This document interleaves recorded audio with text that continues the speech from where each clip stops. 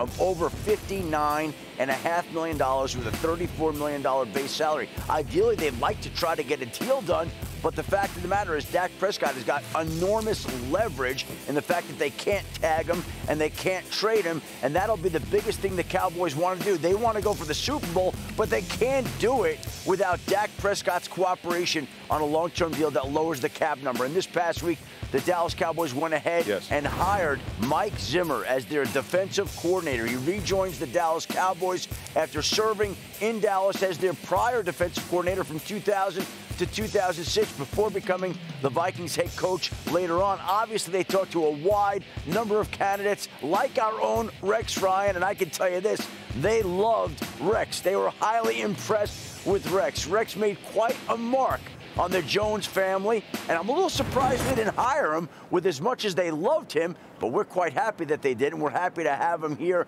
and this will be a big year for the Dallas Cowboys without him. Mike McCarthy on the last year of his contract, so Rex has got security here. He doesn't have to worry about a head coach on this set being in the last year of his deal. I just keep getting offended because everyone tries to take you away from us, okay? Nobody does. It's hard. We love having you here. Hey, you know we'll fight, don't you? Oh, there ain't no question. Okay. And I can honestly say right here, first off, I'm not so sure that Zimmer's got that job right now. Not real sure about that.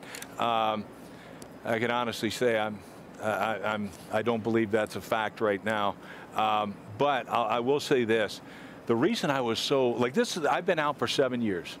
I've never called another head coach or anything like that. I called Mike McCarthy, and the reason I did is because I want to be on this stage. I want to be back on this stage if I'm going to get back into coaching, have a chance at that. I think with this roster the way it is, I think offensively, special teams, and defense, and I figured I can make maybe even a little bit of an upgrade, that they could be right here.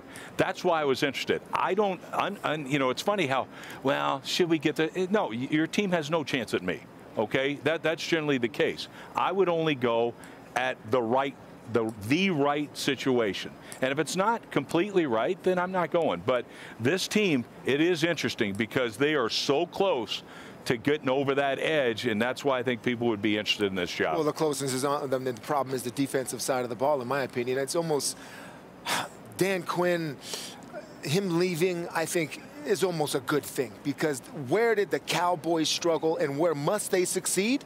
Against these teams like the San Francisco 49ers, like the Green Bay Packers. These are teams that run similar systems. Those Shanahans, okay? You've got LaFleur running it also in Green Bay. Green Bay eliminated them. I mean, it's just a system that I've seen them have problems with. So the changes on the defensive side of the ball to eventually you're going to have to run through this system. I don't know which team, whether it's the Niners or the Packers or somebody, but the Cowboys have problems against it. It's obvious in those two games that they had against those teams. So hopefully Zimmer can have a little bit more success, or you probably could have had a little bit more success too. Tell him, bro. Let's see. When I look at this, I look at the problem for the Dallas Cowboys all of last season, and it was the defense. And you know, one of the things that stood out to me, you have 11 guys, and I forget his name, but I remember number 14 at the linebacker position. And we kept talking about how undersized he was. And I said to myself, okay, that's like week 4 or week 5, but he's still at the linebacker position in week 12 and week 13. I mean, I know there's some free agents out there, put a little bit more beef back in the linebacker position.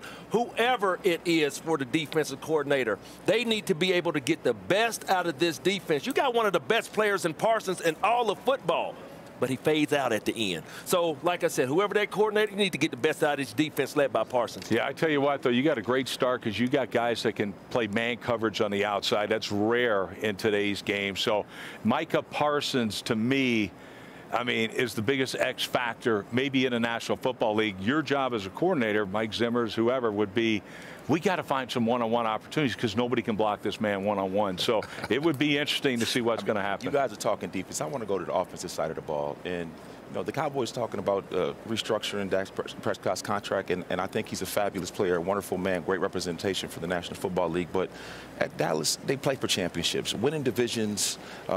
winning 10, 12 games a year is not good enough. You have to perform at the biggest moments. And with a 2-5 record in the playoffs, it has to be better. He has to be able to galvanize those guys, get them to believe that he's capable of leading them to be able to play on this stage. And I need to see that. You know, the reason they replaced Tony Romo with Dak Prescott is because he couldn't win the big games.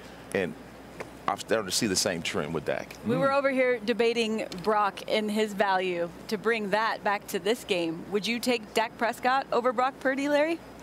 You know, that's tough to say because, you know, who knows what Dak would do with the talent. No, don't give me your politician answer right now, Larry. It's hard to say. But no, I would not take him in this moment right now. I would struggle based on what I've seen. You know, he puts up big numbers, but he just doesn't make the decisive plays to be able to get over the top. You talk about Patrick Mahomes. There's never a moment in the game of magnitude when you think, is he going to make this throw? Is he going to make this play? Because you've seen it time and time again. And Dak has the ability to do that. We just need to see it consistently in the biggest moments. Yeah, you're not wondering that. You're wondering if the receivers are going to catch the ball like they had trouble with this season.